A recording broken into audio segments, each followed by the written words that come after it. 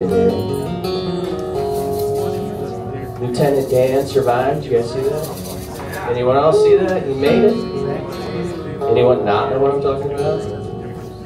There's this guy trending on TikTok or online. He was like, I'm gonna ride out the hurricane on my boat. He's in Tampa. And he was like a real Lieutenant Dan. He only had one leg. So he rode it out and he survived. Just him, his boat, and what looked like a bag of meth, if you ask me. But I could be wrong.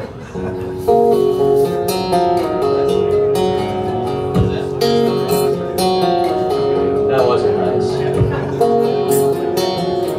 Accurate.